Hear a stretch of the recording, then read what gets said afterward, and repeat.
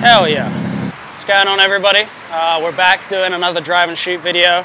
We want to kind of start putting out more of these videos where we're just not necessarily a how-to, or it's kind of advice, but it's more so just we're going out and shooting, myself and my roommate Benny. Today's episode, I'm going to be taking control of this, and I'll be shooting this R32 Skyline. It's an NA RB25, just got repainted. This is a Dodge color. Hunter, what is this color called? It's Octane Red. Octane Red. It's a Mopar color.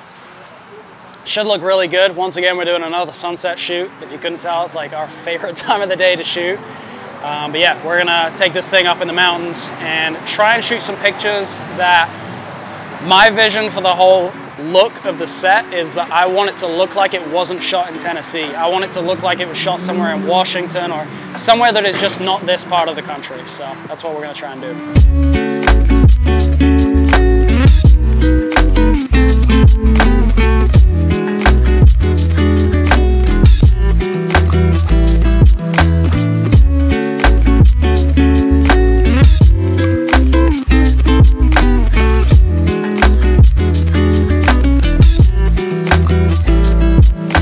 So we made it to the first spot, but it's not really a spot.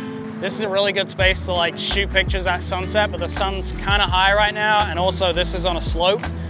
So I'm just gonna shoot a couple candid pictures of the car and my car behind it, just because they're both right-hand drive, and this doesn't look like Tennessee at all.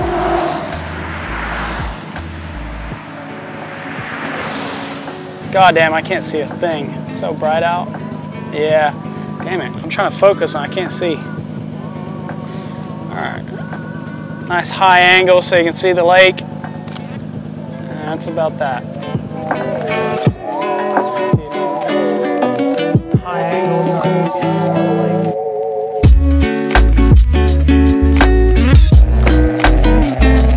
I'm trying to think what we could do at this spot to make this a better picture, because that slope sucks. So I think what I'm gonna do is I'm gonna have Hunter go turn around and drive past right here, and I'm gonna fire off a burst at like a slower-ish shutter speed, maybe like 1/40th of a second, put my ND filter on, and hopefully I can get like a really good flyby shot that's not too blurred out to where you can't make out the background, but it has enough motion to it that you can see that the car is moving. I think that should be pretty cool, and at least then he'll be on this road where it's more flat. 35 mil.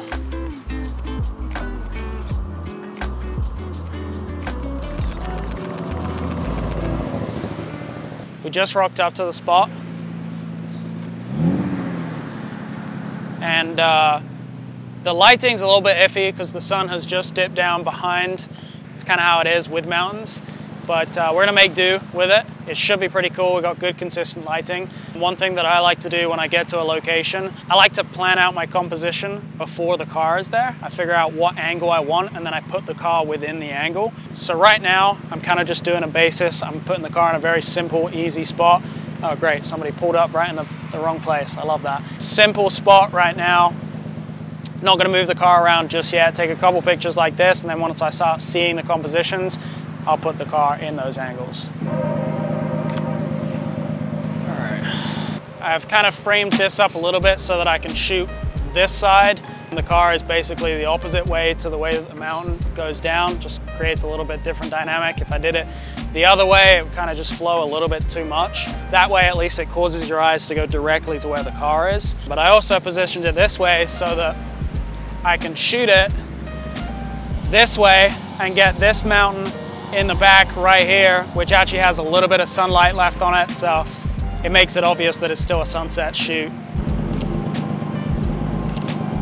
So I pretty much exclusively shoot manual focus when I'm taking pictures. Just allows me to get accurate focus. I don't like to rely on the camera to do it for me. If the subject's not moving, I stick to manual focus. Nice thing about this side of the car is the lighting is pretty aggressive. You're getting a very harsh contrast from how bright that sky is and how dark the mountain is.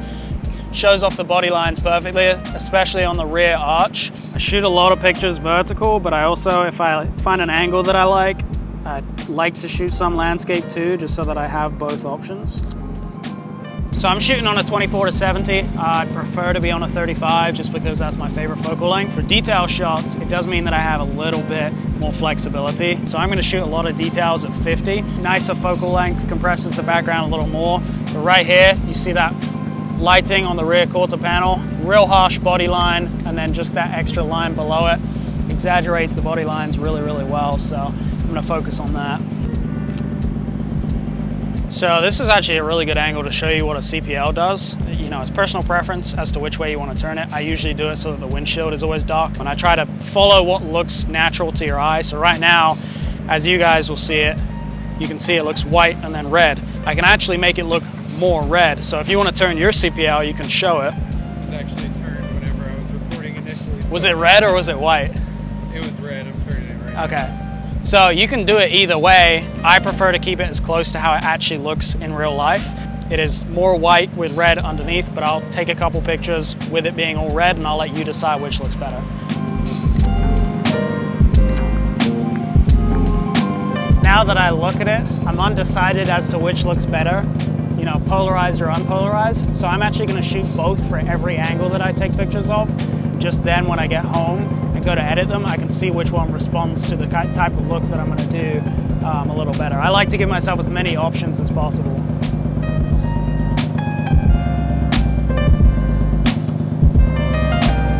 Pay attention to little things. Like I was about to get a detail shot of these vents and there is a tiny little leaf stuck right in there. Getting a close-up detail shot on the Graham Lights logo, and I'm doing like a low angle to where you can see those vents and the really like solid body line right there. It looks very dramatic from a low angle, but it looks more dramatic if the wheel is turned and faced towards me. Turned wheel shots are kind of controversial. Some people don't like them. It looks too like early 2000s magazine cover photo, but I'm a big fan personally. If the car is static and you can turn the wheels for some shots, not all of them.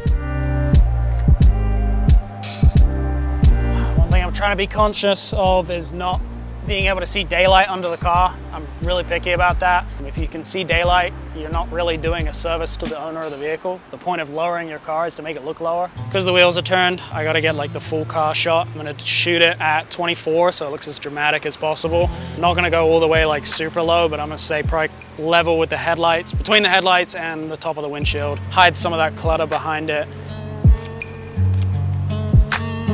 I don't feel like I have to say this because I feel like it should just be common sense, but don't shoot this. Don't do that. That's never gonna look good. The wheel should always be turned. If it is turned, it should be turned towards the camera, never away. Now I'm shooting this side of the car. The lighting is gonna be way less harsh, but because the sun is already down behind the mountains, we're still getting that same effect where it shows off the body lines really well. The reason I parked the car this way, like I said, is because the mountain slopes down that way and the car faces this way. Naturally, if I angle it right, your eyes will follow the line of the mountain and lead you into the subject.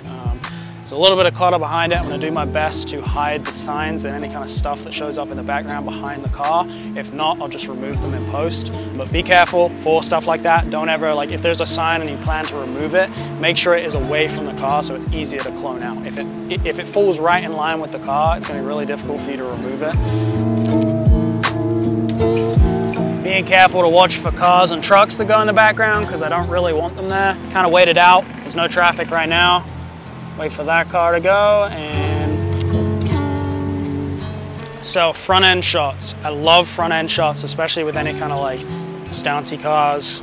You're gonna see a little bit of camber at the front. I'm really anal about lining them up. There's one thing, you can't just like really quickly take the picture and hope that you could line it back up in post. If you're slightly off to the left or the right, you will see it. So I do my best using the lines and level that's on my screen to line everything up as best as I can. And then if I need to recenter it in post, I can. But front pictures, I'm so anal about. I will shoot them vertically, landscape. I'll line them up a million different times until I get the one where it's like, all right, that's perfect. Her skin tinted brown sheets and it's Chanel. Hit the highway when she hitting my cell. Body talking to me, I've been listening well. The type of shit. The bike in there, nice, yeah. Situational awareness is non-existent. If you wouldn't mind moving, that would be awesome, man. I appreciate it. This man's really just say, am I in your picture, man? And I said, yeah, if you wouldn't mind moving, that would be great. We're like, yo, situational awareness. Clearly he has it, but he doesn't give a fuck. Hey, look, incense turn to ash, day turn into night. Hate it when the unsaid turn into fights. Gotta keep it player, I'ma speak on the real. This love. Made sure they've got the taillights on as it's getting darker out. You wanna have taillights on, it looks so good. And as Benny said in the last video, non-LED tails like these on older cars look fantastic. So she be down to go wherever I go. I know I done fucked around and snagged me a keeper. Down the ride with me till we. Can I shoot a panning shot while he turns around? We shall see. Probably not, because I'm awful at panning shots. Got done at the other spot, figured we'd hit this spot on the way back because this side of the road is way flatter than the other side. This lighting is fucking incredible right now. I'm grabbing rear end shots just because it's beautiful with the taillights. Why are you honking? We're not even in the road, you dumb bitch. Of course it's a fucking V6, Jesus. I'm trying to use whatever foreground I have because I have really limited angles, so. Yeah.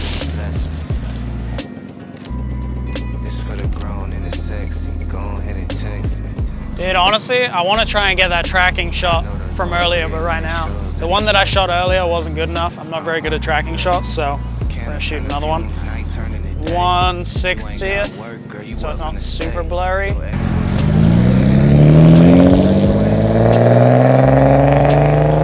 Damn, that looks good. I need to get one of him going back too.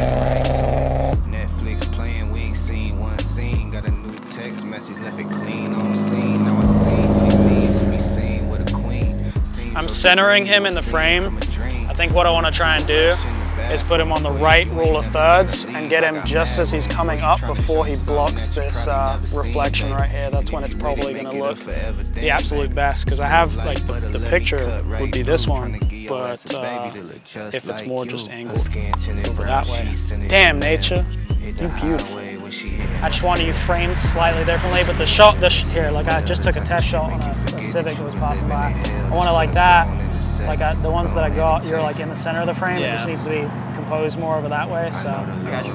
Yeah, it looks fucking Let me go a little bit slower. No, the speed's absolutely fine. Yeah, I mean you could even do 40 if you wanted to. 40 might be better because then I'll be able to keep like more of a consistent movement.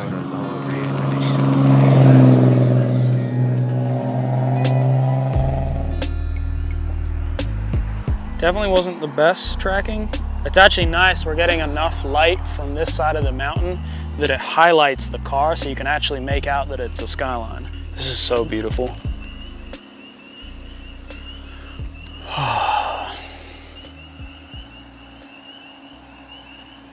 What's going on, everyone? We are back home. I have all the pictures edited. I apologize if this video obviously looks different from some of the other videos. We only had Benny's camera, which is not set up to do video at all. I'm gonna show you guys a couple pictures that I didn't show in the rest of the video. So yeah, let's jump into it. All right, so this shot, detail on the rear quarter. I like this because this is one of the few pictures where I did actually polarize for the red to be deeper on that side of the car instead of it being, you know, contrast to the white. All of the other pictures that I shot, I preferred them not to be polarized, but for some reason on this one, I feel like it just looked better. I think it's partly to do with the fact that I'm shooting from a higher angle, so it's more of the ground and it's less distracting, and that just really vibrant red draws your eye in. Next picture, this is a detail shot on the Graham Lights logo. Love this. The red is super bright, but obviously the only thing that is tack in focus is the Graham Lights logo. Nothing super crazy in terms of composition other than the logo being right on that left rule of thirds. Just a cool looking picture, good detail shot. Next shot, this is a front end picture. I didn't get to show this, but this was actually with the motorcyclist in there. I actually had to clone him out for this picture. Yeah, I like the way the two mountains kind of lead you in to the driver's seat, which is obviously on the right hand side of the car. Obviously it is a Skyline, but that's just an extra little thing that lets you know, like, hey, it's right hand drive. Love to be able to show some of these cool stickers and designs that are on the back windows or even windshields of cars occasionally. So shout out to the people that design these stickers. They look really cool and I just wanted to highlight that. Big fan of this. I love the tail lights. It's nothing too crazy. I believe I shot this at 50mm, so it's a little bit more compressed than the rest of the pictures, but I also like to frame the car in specific ways. So for this shot, you can kind of see the space above and below the car. Above is like 2/3 and the bottom is the other third, so it's just kind of biased to that lower, but that allows me to then basically put the lower rule of thirds through the middle of the wheels, and just give it that extra airspace above the car. This shot's really cool. Just a detail on the tail light, and the mountain in the background basically leads you directly into the center of the frame, which is that right tail light. You can also see the wing above it. This is one of the pictures you guys are probably dying to see at the end of the video. This is the tracking shot after the sun had gone down.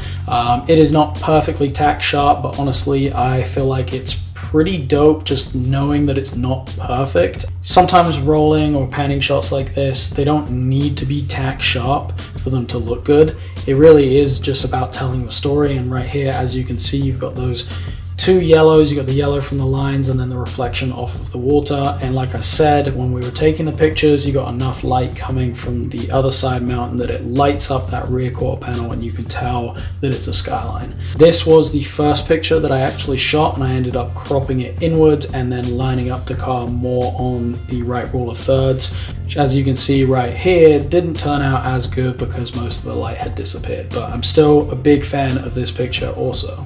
And then just to throw it in for the sake of throwing it in, this is not really that good of a picture at all, but I feel like it's a cool behind the scenes shot. You can see on the left hand side, that's the front of the Majesta, and it's lighting up the back of the skyline.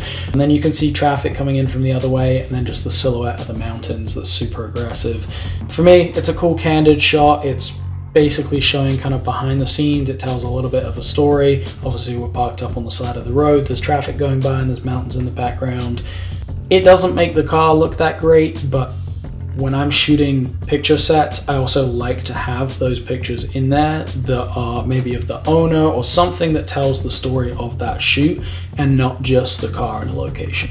Anyways guys, thank you so much for watching. I appreciate it. If you are enjoying these videos, please let us know in the comments, give this a thumbs up, and if you want to see more, make sure to subscribe and turn notifications on. We're going to be doing this a lot more often. We've been having some good response to it, and me and Benny absolutely love going out shooting together. So I think what we're going to try and do is eventually start doing these videos with other photographers, and that way we can highlight more talented people within the community. So yeah, let us know in the comments what you think, and we'll be back for more videos pretty soon. But appreciate you guys. We'll see you soon.